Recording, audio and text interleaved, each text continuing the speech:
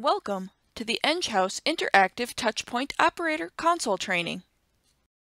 In this training, we will discuss the layout of the console, go over call handling, which includes making and answering calls, placing calls on hold, and transferring.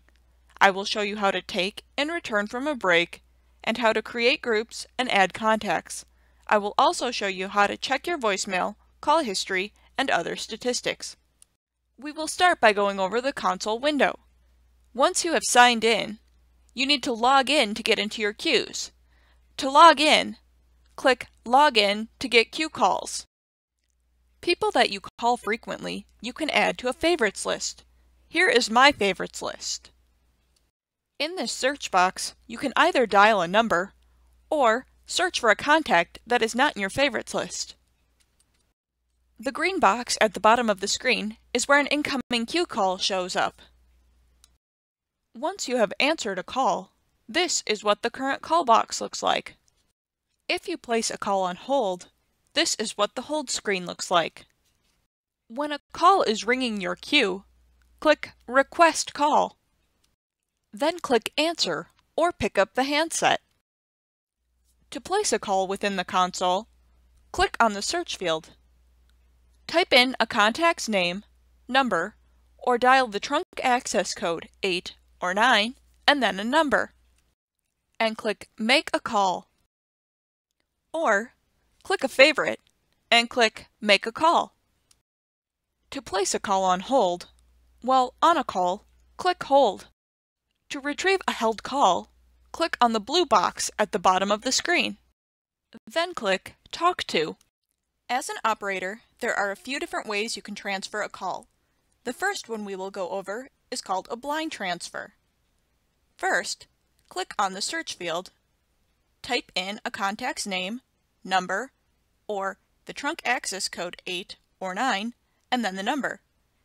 Then click Transfer Directly To. This will complete the transfer. The second type of transfer is called a supervised transfer. Click on the search field, type in a contact's name, select the box that has 3 periods in it, select Supervised Transfer. Once you are done consulting, click Complete Transfer. The last type of transfer we will go over is transferring to a cell phone number. Click on the search field, type in a contact's name, and select the cell phone number in the box that pops up. Then click Transfer Directly To. To take a break from getting queue calls, click on your name, Logged In, click on Take a Break for a 5-minute break, or click on the gear if you would like an extended break. If you select the gear, it brings up your break options. Select the type of break that you would like to take, and select Start Break. Once you click Start Break, a timer starts counting down the minutes you have left on break. To end a break early, click on your name, and click Finish Your Break. To add a contact to your directory, while on a call, click Add to Contacts. A Contact tab will then pop up. Choose the type of contact, personal or global. Fill in the information, first name, last name, company, and department. Once all applicable information has been added, click Add Contact. To add a favorite to your list, type in a name or number and click on the contact. Click All Details. Scroll with one of the arrows until you reach Groups. Click More Groups, and select the plus sign to add to a group that you would like the contact in. To check your statistics in the queue, click on your name. Choose Statistics. From here, you can check the Queues view, which is based on how you take calls from the queue. Agents view shows who is logged in, on a break, in work time, or on a call. It also displays which class agents are logged into. History displays past calls and pending wrap-ups. It also shows voice messages, played, unplayed, queue interaction, direct inbound interaction, and direct outbound interaction. Please see the key below. The dashboard displays statistics related to agent productivity, shows break time, work time, total calls, active calls, and average call handle times.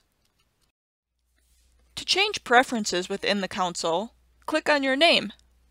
Choose the screwdriver and wrench icon.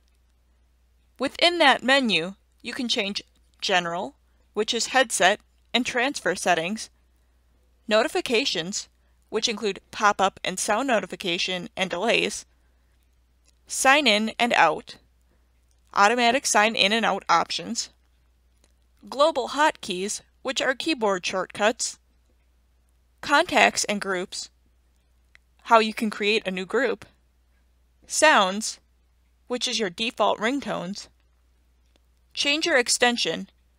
From here you can assign a new extension, change passcode, which is changing your password, and reset TouchPoint, which resets it to default settings. To log out of TouchPoint and stop receiving queued calls, click on your name.